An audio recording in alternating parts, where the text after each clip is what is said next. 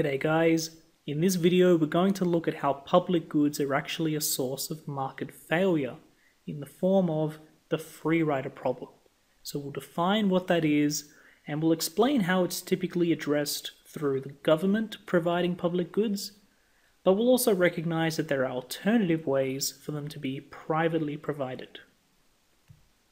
So a free rider is somebody who benefits from a good without paying their fair share for it, or somebody who benefits more than what their contribution would entitle them to. So why would this be a problem for public goods? Quite simply, because they're not excludable. When you look at private goods, free riding is not something you consider a problem.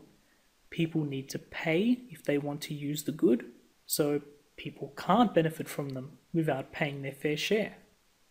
But with a public good, people are capable of benefiting from it by using it, whether they pay for it or not. So would people choose to pay if they don't have to? Logically, you wouldn't expect them to. Consider it in terms of game theory.